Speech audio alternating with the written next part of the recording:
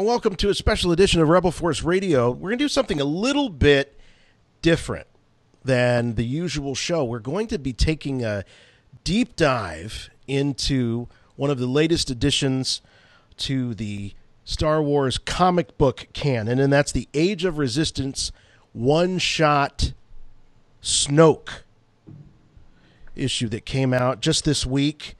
And the reason this sort of jumped up to our attention is that this is a character that has been given a lot of what I like to say gravitas importance since he made his debut in The Force Awakens. He had that larger-than-life Wizard of Oz-like introduction, and the visual cues were that this was a very, very powerful being. At least that's how I interpret it. There are other interpretations out there. And then, of course, we know what happens in The Last Jedi. And so any opportunity we have to learn a little bit more about this character, I'm going to take it. And if you've been listening to Rebel Force Radio, I'm not a huge fan of the stuff that happens outside of the screen, the books, the comics. I kind of pick and choose, but this one I couldn't resist. And Jimmy Mack makes it so easy. Jimmy Mack right here joining me. Oh, he's still buried. He's still buried in the floppy copy. I say he makes it easy for me because, right? Yeah, he walks to the local comic book shop, buys the floppy, and then redeems the digital code so that I have something that I can read on my iPad. It works out really, really well. But this all started with a conversation, Jim, you and I had, because I saw the headlines. This is what happened. So a new Star Wars comic gets released. You got a bunch of clickbaity websites out there. They start reading it and then putting these headlines together that, sometimes don't even resemble what actually happens in the comic book. They throw out a theory, they wrap it as a headline, and then all of a sudden everybody starts going crazy. And it's like, well, just read the book and then talk about it. So that's what we've done. We've read the book, and we're going to just kind of go through what happens in the story and then how we think it relates to the overall Star Wars saga, specifically as it relates to Kylo Ren and Snoke. Jim, you said that for the most part, these one-offs haven't been your favorites in terms of recent Star Wars comics. No, they've been hit or miss. There's been several issues under the banner of Age of the Republic, Age of Rebellion, Age of Resistance, and they vary in quality, if you ask me. But they're interesting just to take a focus on a character and really get into it that you probably couldn't do in any of these other regular titles from Marvel. So I have them all. So the Age of Resistance is where we're at with this Supreme Leader Snoke. No indication really as to where on the timeline this happens, but you'd have to assume it happens within the few years prior to the events of The Force Awakens.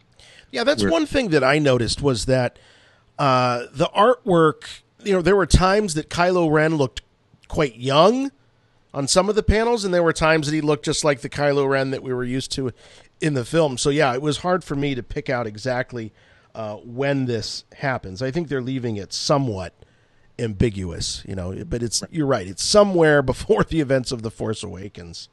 We should give some credit here to Tom Taylor, the writer, Leonard Kirk, who did pencils, and what else we got here?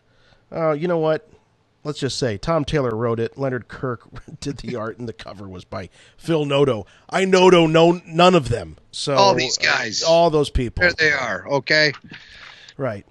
So really, what we're here to do is kind of put this in context with what we know about these characters and what we might expect to see in the Rise of Skywalker as a result of some of these things. The one thing that kind of jumped out at me right away, Jim, is that in this comic book, Snoke really is sort of the anti-Yoda. It's like everything that we saw Yoda do in The Empire Strikes Back, like Snoke is doing the exact opposite. I mean, the first thing that we see him doing to Kylo Ren is suspending him over these stalagmites in this cave, and then, you know, leaving it to him to save himself. This is almost like torture as opposed to training. Yeah. And there have been stories in the past about how Palpatine trained Darth Maul. And I seem to remember one, I think it was a young adult novel, where Palpatine kept throwing Maul into the ocean. And then he'd swim ashore, and then Palpatine would throw him back in the ocean when he was like very young. Yeah. And so that, yeah, it seems torturous, but that's just how the Sith roll, or how the dark side rolls. We've never really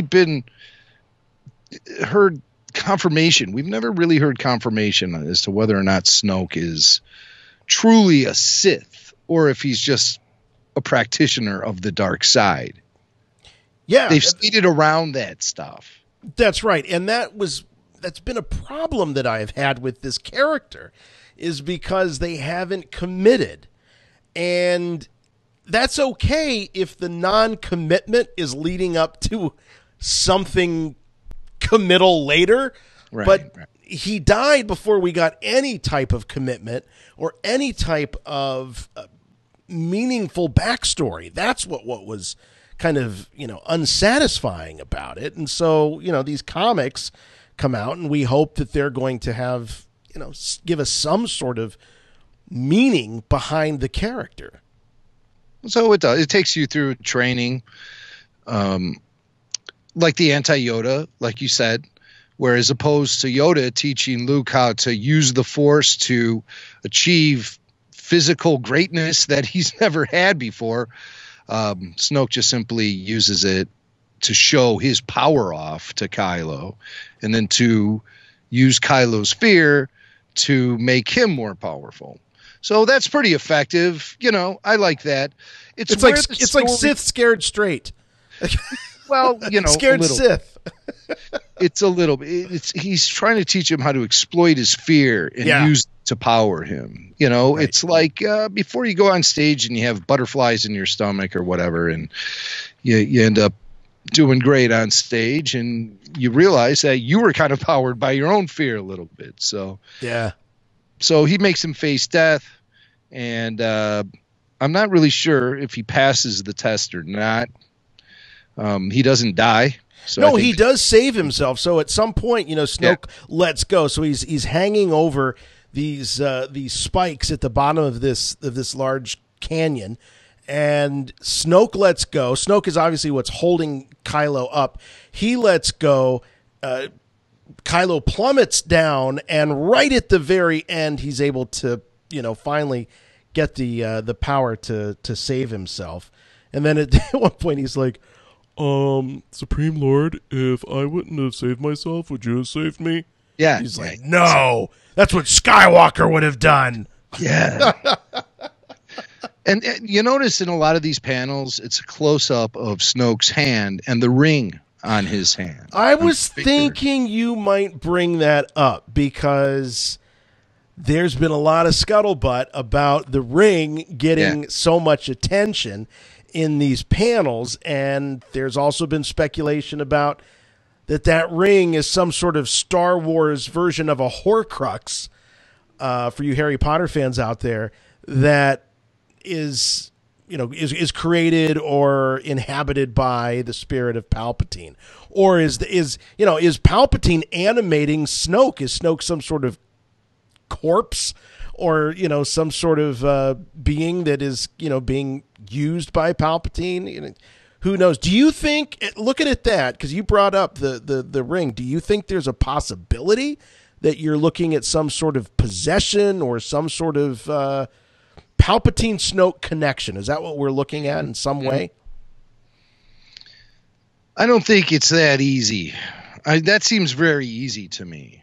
And with Snoke being dead, I think that removes the possibility of that happening in The Rise of Skywalker, if that's what you're alluding to. Will the return of Palpatine somehow be tied into this ring, like when Voldemort made his triumphant return in Harry Potter? I don't see that. I think they have to, according to the rumors I've heard, the first half of the film is going to feature the heroes and the villains both in search of essentially Palpatine. Well, they look for a device or something. Okay. To take them to Palpatine. But I don't think that device is going to be Snoke's ring. I think that's misleading. Gotcha. I would say there's more possibility of that happening if Snoke were alive for episode 9, but he's not going to be.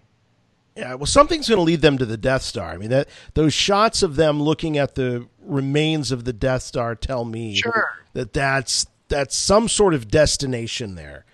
Like they finally made it. There's that pan back of the heroes as they're finally looking at the thing they've been, on a quest for. It's got that sort of epic quality to that shot.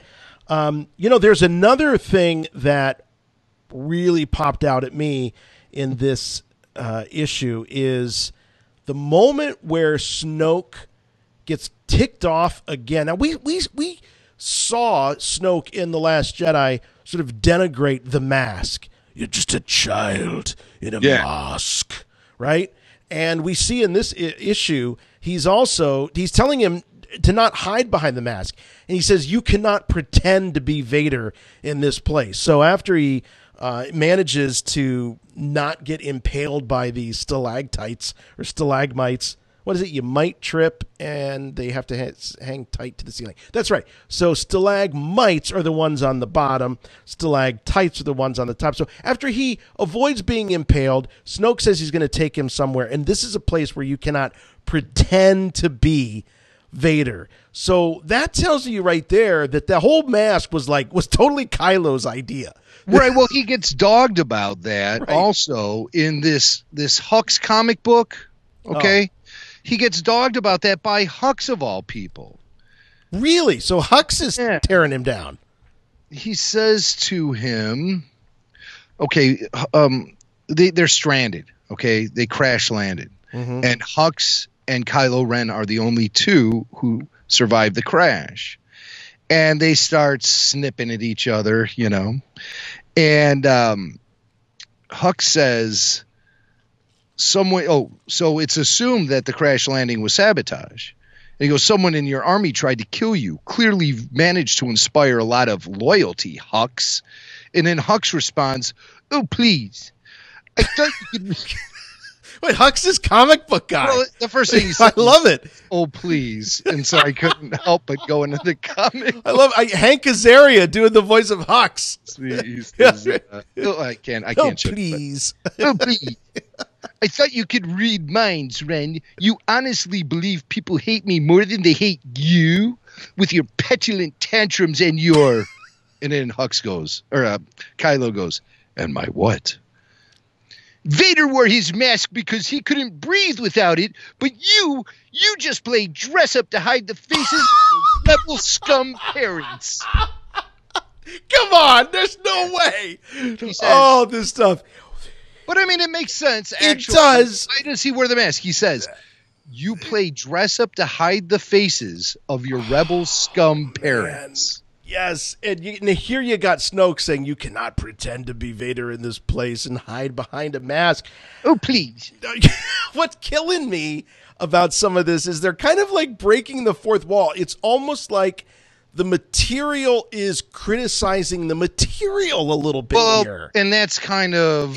you know what I'm getting at? That has been happening. I mean, what with the whole Luke Skywalker, I thought he was a myth. And kids playing with makeshift action figures at the end of episode 8, and the commentary on there's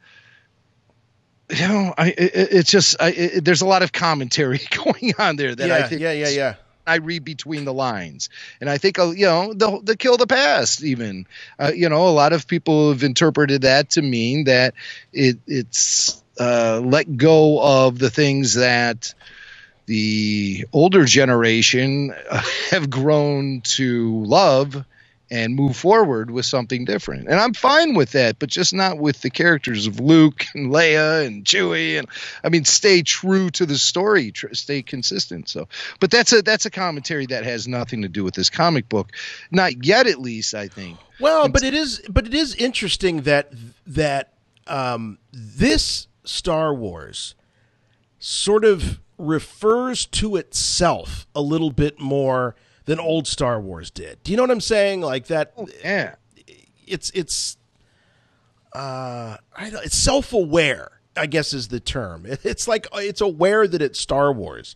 Like how Rose is in awe of meeting Finn. Yeah, right. It's almost like saying this is what it's like when the fans get obsessive about the characters. A little bit. Yeah, a little bit. You want to look at it that way. Yeah. You don't have to, but I think there's something buried in there sometimes. I do too. I mean, you never saw the characters falling all over themselves, in the original trilogy or the prequel trilogy. It's not like, oh my gosh, you're Padme.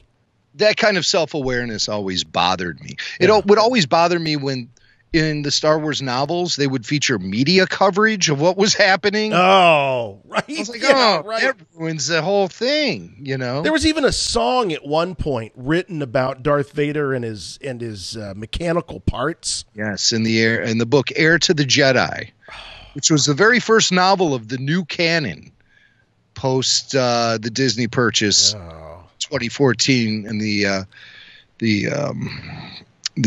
wiping out essentially of the expanded universe. The first novel was a book called The Heir to the Jedi and featured a Darth Vader song and dance number. And I thought about I can't handle it. I can't handle it.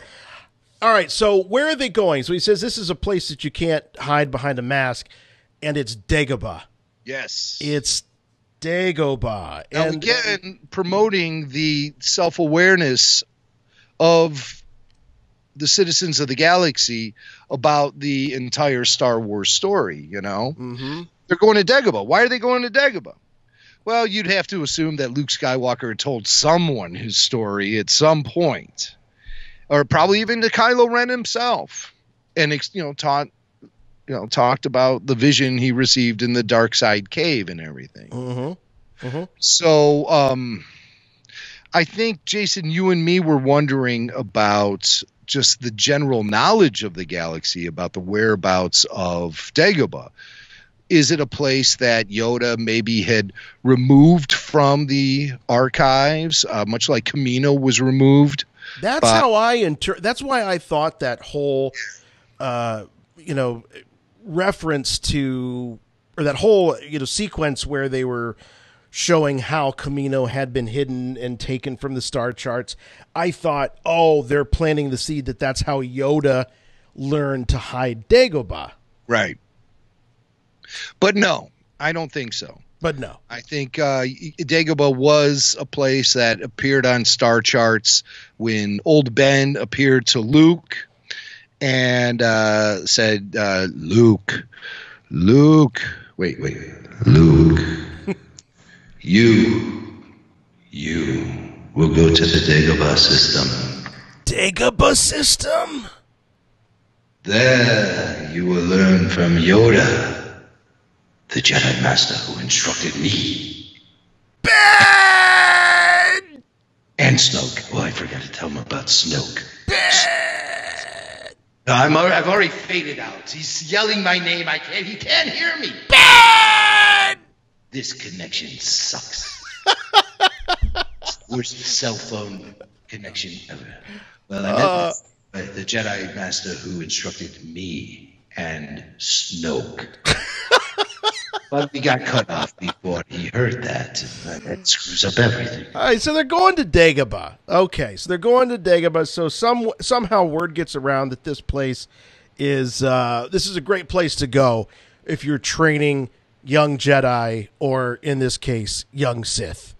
So they're heading out to Dagobah, and There's an exchange between Snoke and Kylo that's interesting, where Kylo is sort of reverential in his talk about Luke Skywalker, and Kylo's like, why do you speak of him with respect? And he says, he has earned my respect and my fear. This is kind of self-revealing. Snoke saying that he is scared, has fear of Skywalker. Skywalker has the ability to bring back the Jedi ways. Kylo says he is weak. Snoke says he is not weak. He is just misguided. So he is teaching Kylo to, in some ways, respect his enemy, not to underestimate his enemy, and that in some ways, at least according to Sith doctrine, that there is strength to be found in the fear you have of your enemy. Yes. So he's not just dissing, Luke. No, and the thing that surprises me is when he speaks that way of Luke. You have to think that at some point Luke and Snoke had a one-on-one with each other, where Snoke was taught a lesson. Either that, or he's just somehow the Emperor reincarnated, and he's speaking from his past experiences with Luke Skywalker, which I think could very well be a possibility. I think that they might be trying to tie the Emperor into the character of Snoke. They probably should have just made Snoke the Emperor in the first place, but that's neither here nor there. The guy's in the story, and he's who he is, and we have no indication that he even has any sort of connection to Palpatine. But he certainly knows the events of the past, and he knows everything he needs to know about Vader. Could Snoke have been someone Vader at one point had defeated? Right. I don't know. I mean, it's just so many questions. But he says he's not weak, he's misguided, which goes back to what the Emperor said. If he could be turned, he'd be a powerful ally. So obviously the goal is to turn Luke toward the side of the dark side where he could reach his full potential, according to these dark side practitioners. I could say parishioners too. The dark side, maybe church, maybe. Right? They pass around the plate on Sunday morning, and you make a donation to the cause, or else. Now, once they get to the cave, Jim, one of our favorite quotes that we often recite here on RFR is when Yoda and Luke have that exchange, and he says, well, what's in there? And Yoda says, only what you take with you. Yeah.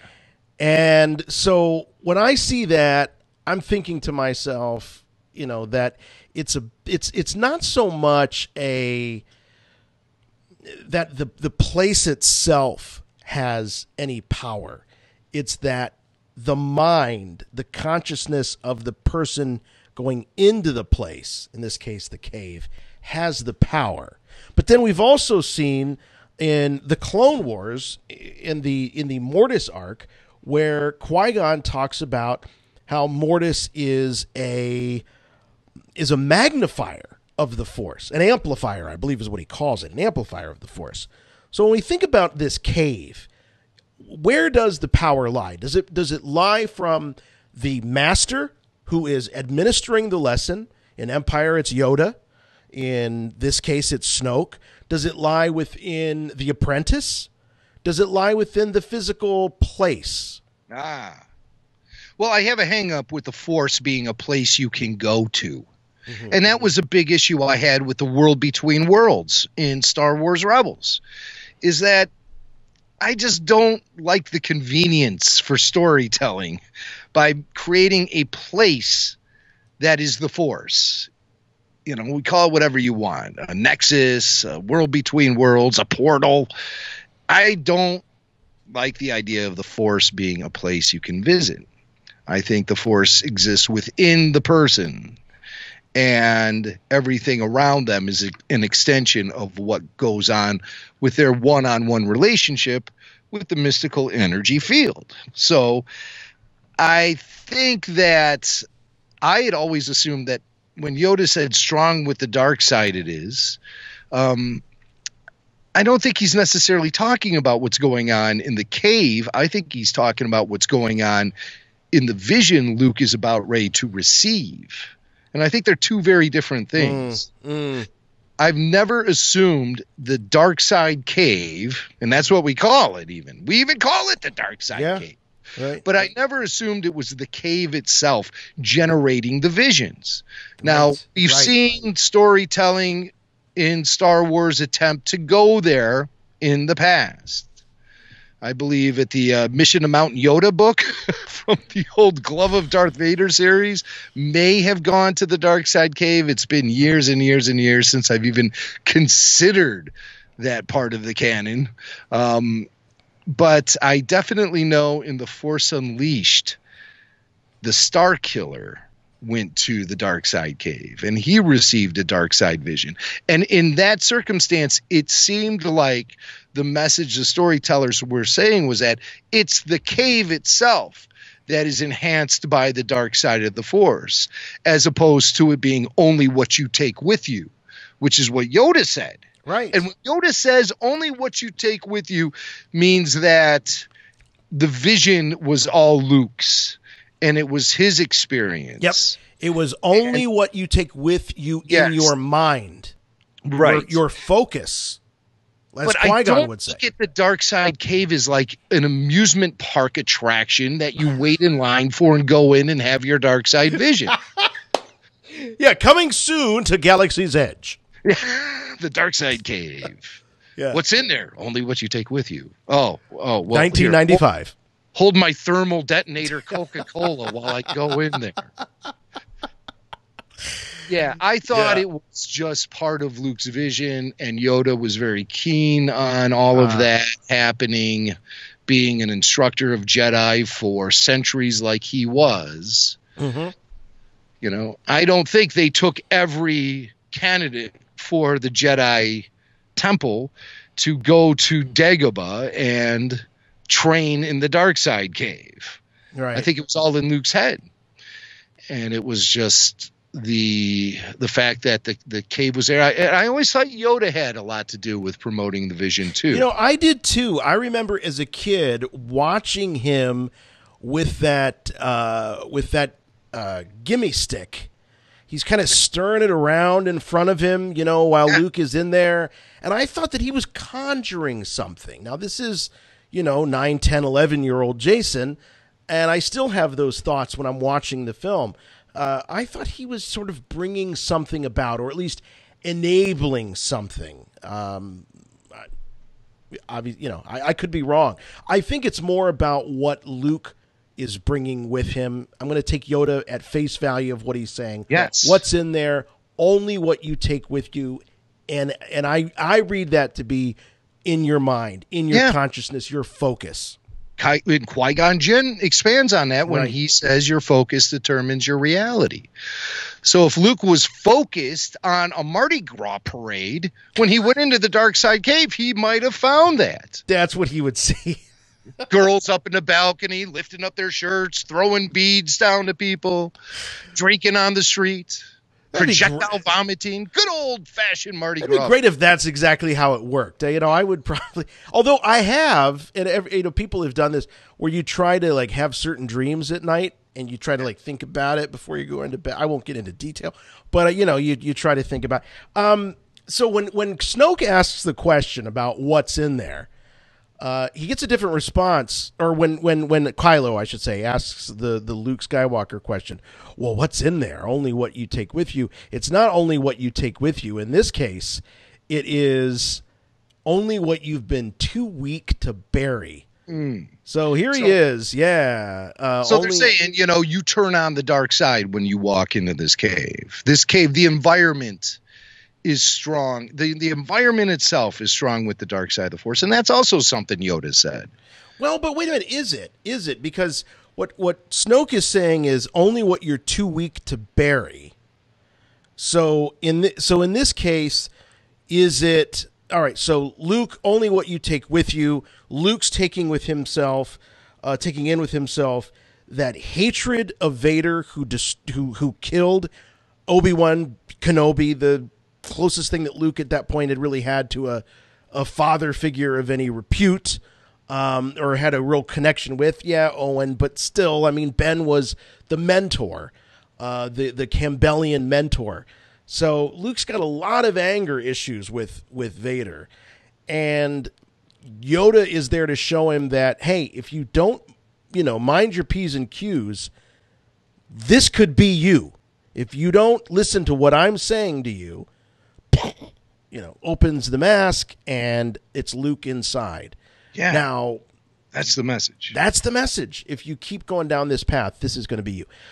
So how could a message like that have any foundation in the dark side? Because the message itself was conveying a warning to Luke. I don't see anything evil about the message Luke received in the dark side cave. And he failed when he went in there too. Yoda called him out and said, "You're a failure. I set you up with this great dark side stuff, and what do? You strike out right. at it." He does look very disappointed in him when he comes out. Well, he said that is why you fail. Well, that was in context. That was about the death, lifting the X-wing. Lifting the X-wing. It was all leading to that point. But there is a moment in one of those brilliant Kirshner character moments where Luke's looking down at the helmet, the mask that's busted up, and they flash to Yoda and R2. Mm-hmm.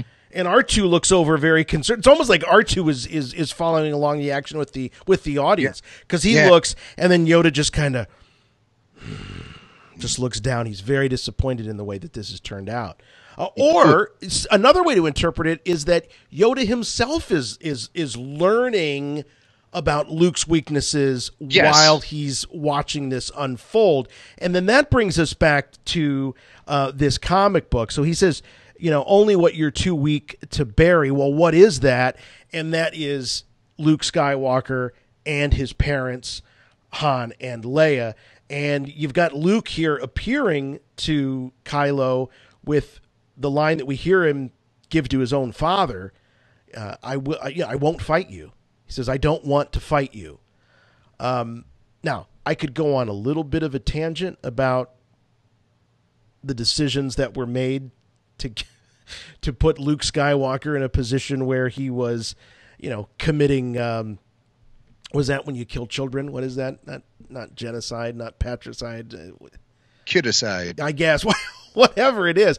But, it has never really sat that well with me that our hero, Luke Skywalker, and this is before his breakdown, mind you, right? This is before the big breakdown that sent him marooned onto Ahch-To, that our hero, Luke Skywalker, came this close to killing his own nephew because of a concern that he had that he was too powerful in the dark side. That's been a problem. But you know what? It is what it is. We got to take it for that it's part of the story. But in this case, you've got the spirit of Luke Skywalker saying to Kylo, I don't want to fight you. Well, could have fooled me. With the moment when Luke confronts Kylo in that flashback and he's going to kill him in his sleep, would the story be any different to you if we learned that Luke was being told by the spirit of Yoda or by the spirit of Qui-Gon or Obi-Wan that he needed to take action or else? Or if something was possessing Luke to push him in that direction? Would that change the story for you? Because it's the same circumstance. He was sent off to the Death Star 2 to confront Darth Vader, his father, and kill him. And that is the mission Yoda and Obi-Wan wanted him to go on.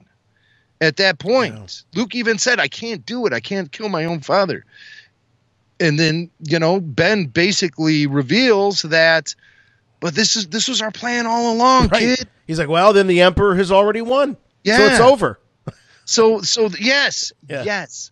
So you have a Luke who's going off to confront his father, And Luke at that point reveals he believes there's the light side still existing, and that we know all along that Luke is going there to try to convince Vader to turn to the light. And they duel, and Luke throws his saber away right at the moment, just like with Kylo. Right at the moment he's going to deliver that killing blow, and he turns off the saber. And so what happens? He has to pay the price for his lack of follow through. His lack of it. With the Emperor, it was via the Force lightning. With Kylo Ren, it was via his ability to pull the roof down on. Yeah. If Kylo did that, wouldn't he also be crushed by the roof as well? Well, Kylo apparently has a penchant for this. We'll get to that in just a second, because he does that with the cave. So we got Luke saying, I will not fight you, like he does in at the end of Return of the Jedi, and here he is saying it again to Kylo. Well, Kylo doesn't really care because he makes pretty quick work of smoked. Yeah. Smoked. God, that's hard to see, actually. Yeah, look at that. That is something, isn't it? Yeah, Luke coming out of the chest, and there's a Luke. He's got his fancy off-white robes on. Again, if someone's going to remove themselves entirely from the Jedi Order, why does he still wear the Jedi robes, and why would he go to the birthplace of the Jedi Order, the first Jedi Temple? Why would he do that? I was just having a conversation earlier today with a friend about that very thing, and I said, that would be like me getting on a plane to Jerusalem to go to the site of the crucifixion to become an atheist, to renounce my Christianity. Yeah. Like, why would I go? Why would I spend the time, the effort, to go to the holiest place according to my faith just to renounce it? It really makes no sense. It's like, hey, yo, Jake Skywalker, I notice you have a Christmas tree set up in the front room, but you're not celebrating Christmas this year. What's up with that? Oh, that's just how I roll. Right. That's right. So he makes quick work of. Look at that. Yeah, isn't that is something? And the artwork in this comic is fantastic. We're really focused on the story and all of that. Right. Of course, these are very talented people. There's no question about it. But we see then that's not it. His challenge is not over. So upon taking out Luke, he has another cross to bear. He has another test, and it's it's Han and Leia, the parents. Mom and Dad. Look at Han. What's going on with that hair? Yeah, would you go to Bo-Rix or something? Are you cutting your own hair now? Come on. We can do better than this. He's got a really bad side part in those. What's going on with those pants? That is a terrible haircut. It's almost as if he just took a scissors to his head and didn't even have a mirror. And is it me, or am I the only one seeing Shemp here? A little bit. A little bit. It's not long enough, though. Or it's greasy enough. It's not long. All right, so he takes out Luke without even thinking. Of course, Uncle Luke, he's gone. And then Snoke says, all right, well, you've got more to this challenge. And he's got the parents there. And basically what he does is he kind of fakes Snoke out. He fakes him out, so he does not impale the vision of Han. I keep wanting to say Luke. Han and Leia. He starts just cutting up some of the tree bark and foliage around him. I guess. I don't know. So where do you get this from? Number one, we know that Kylo is fond for trashing the place when he throws his little temper tantrums. Yes. But yeah, this doesn't. I mean, is this an attempt to fake out Snoke? Is he taking out? Yes, this is a total fake out. So this is a fake out. So he's creating a false situation. So what? Snoke hears what's going on. See, again, the connection between the master and apprentice in a moment when the apprentice is having this Force vision, I think is a profound moment for the master itself. I always felt like when Yoda was sitting out there, he was connected to all the events that were happening. So I think Snoke is a little more connected to what's going on here in the tree cave, and it's not like anything that Kylo can BS his way out of at this point. Well, you wouldn't think so, but you know what I'm getting from this is, yeah, I definitely think that there's a difference between Yoda's ability to sort of watch what's going on with Luke. At least, I don't know that he's literally watching so much as he's kind of in Luke's head. He's watching it through Luke, or perhaps reading Luke's level of anger, fear, whatever it is, the emotion. I think he's reading the emotion of the moment, and so is Snoke here. And so we see Snoke. At one point, he says, "Oh, this is great." He says, "Well done, my apprentice. It is finished. I would like to see." So after he feels Kylo just wigging out on, this, whatever this is, the inside of this cave, he wants to see. He wants to walk in there and see now, here's a question. Does he want to physically walk into the cave and see this image, or is he trying to get into Kylo's head here? Like, let me see into your head what you have done. I don't know. I guess could it be metaphorical or literal? Who knows? Well, the dark side connection to the Force is obviously different than the light side. Yes. The light side says the dark side clouds everything. And so that prevents the Force user from being able to fully tap into the light side of the Force. On the other side of the coin, the dark side user believes that he is using the Force to its fullest potential. Because I think the dark side user sometimes lies to himself and says, I am doing this for the just of society. I am doing this to promote peace and freedom. So they think they're using the Force in a better way. Yeah. But they're using the dark side of the Force, and they know exactly what they're doing. And I think at the end of the day, all darksiders are lying to themselves. They're not able to tap into the fullest potential of the Force because they truly are not using the light side. They're lying to themselves. And so they say, well, we have to be fully immersed in the darkness and all that. Well, what good is that? Then you're leaving a whole other part of the Force untapped.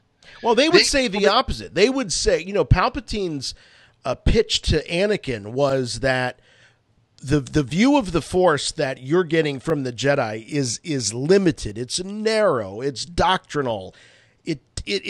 I'm going to give you the larger view of things where you're not going to be as limited or as held back.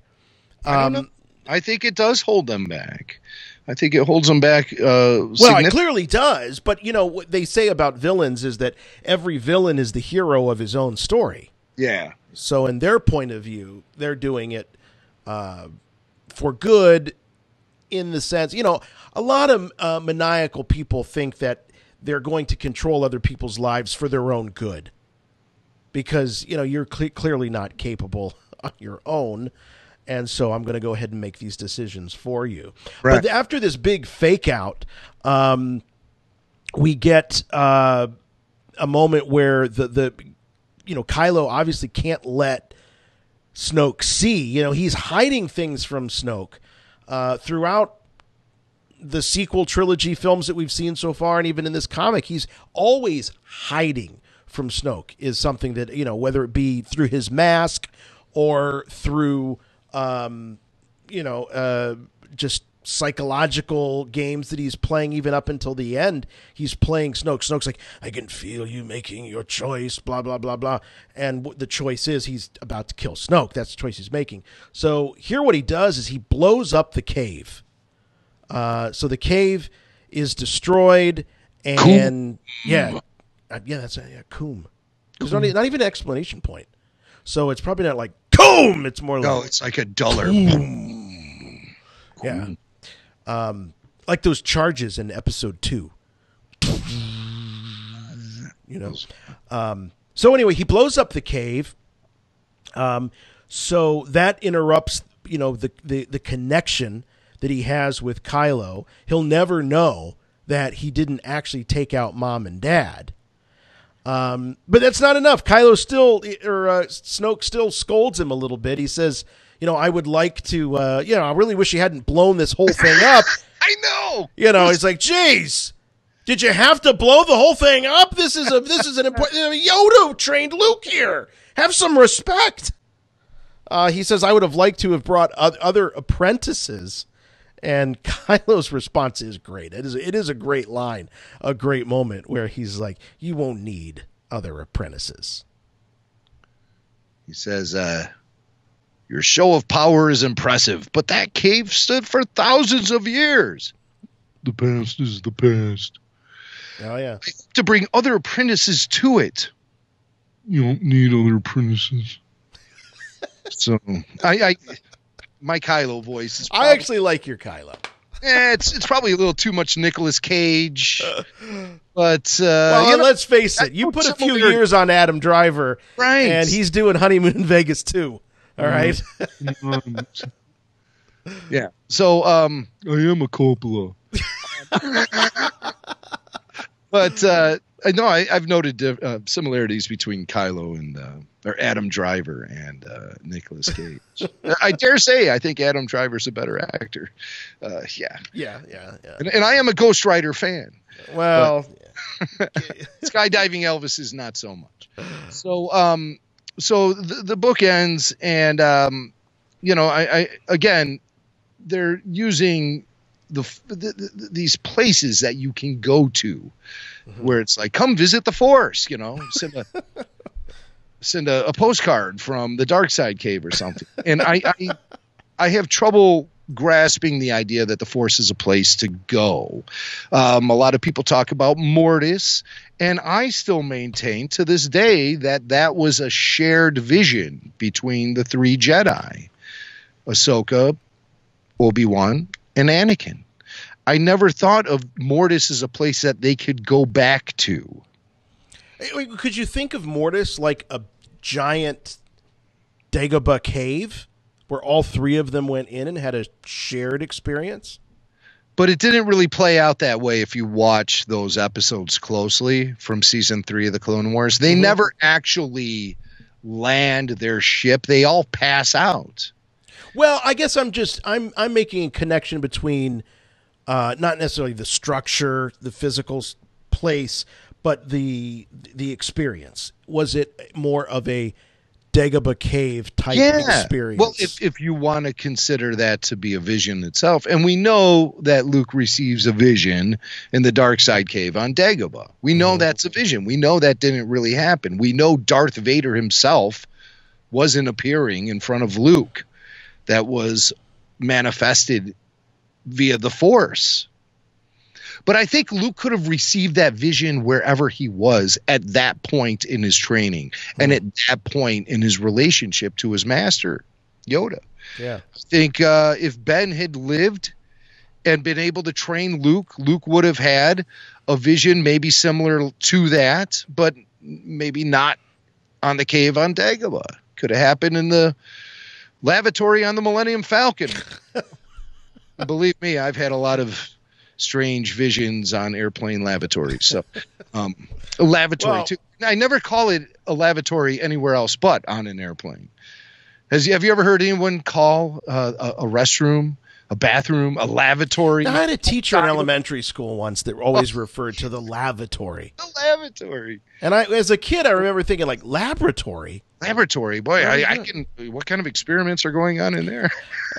Well, this has been awesome. I've really enjoyed this discussion. I hope you folks listening and watching have enjoyed it as well. If you like this type of thing where we take a deep dive into an issue of a comic book, please let us know. Show at rebelforceradio.com. We love to have that feedback. Jim, I'll just give you my final thoughts on this. I enjoyed it. It was a very, very quick read, which I appreciate. And it gave me a lot to think about. There was a part of me, and you and I had an initial conversation where I was like, no, the Dagobah Cave is sacred. I don't want Snoke going there. I don't want Kylo Ren going there. That was special between Luke and Yoda. But after having read the comic, I'm okay with it. I'm also okay with the fact that these comics typically have very little ramifications for what we see in the cinematic films, or some stories just work in the comic book medium that wouldn't necessarily work anywhere else. And a story like this, maybe that qualifies. So that's why I enjoy reading these comics. It does take a little bit of the pressure off when you consider the overall mythology of Star Wars, and also kind of shows why there's so much pressure on the filmmakers of today as they try to continue the story, the Skywalker saga. It's not an easy task, and maybe Rian Johnson would be more effective if he was writing for Marvel. I don't know. All right, well, let me ask you this. Come at the end of this month, or excuse me, at the end of December, we'll have seen The Rise of Skywalker. Will we look back and we'll say that any of that was foreshadowed in this Snoke comic book? No. No way. Because Snoke was killed off halfway through episode 8. That's the whole thing. So that ring isn't going to show up? No. Yeah. No, but you also have to assume that there's going to be nothing in episode 9 that will necessarily make this story null and void either. It's being published at a time when the infamous story group feels like it's a safe time to start revealing a little bit of background about this character of Snoke, which leads me to believe they actually know where they're going with his story at this point, which was probably not a reality until recently. And, I hear a lot of rumors about the Rise of Skywalker, and I read things online just like everyone else, but I think everything is in a very fluid motion right now, where there could be several different outcomes at play, maybe multiple endings for the film.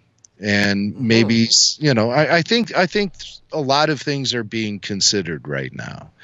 And there's a rumor about reshoots happening too. Some reshoots, last minute things. They'll just be little pickup things that they discovered they need to include. Once they've gone into the editing suite, they say, "Oh, we really, it would be really great if we had something to take this from point A to point B." Well, look, when you think about how easy it is to change something that's much larger. So take, for example, at the end of The Force Awakens, J.J. Abrams had Luke Skywalker staring off into the sea surrounded by boulders that he was holding up into the Force. Yes. By just taking some CGI eraser, some whiteout, and it completely changes the ending of that film. If it even got that far. But I believe that in the original script, the shooting script, it did say that Luke was surrounded by these floating boulders. It was, or actually, the way it was explained to Mark Hamill on set by J.J. Abrams is really how we know about this, is that J.J. had told him, there'll be something there that demonstrates your connection to the Force. Right. And so they shot that, and then... Yeah, it didn't happen. All of a sudden disconnected. Right. Someone pull the plug. All right, well, we're going to pull the plug on this special edition of Rebel Force Radio. This has been a blast. Like I say, if you enjoyed this, please let us know. Show at rebelforceradio.com. And until next time, for Rebel Force Radio, I'm Jason. I'm Jimmy Mack. And remember, the Force will be with you, always. I could never forget.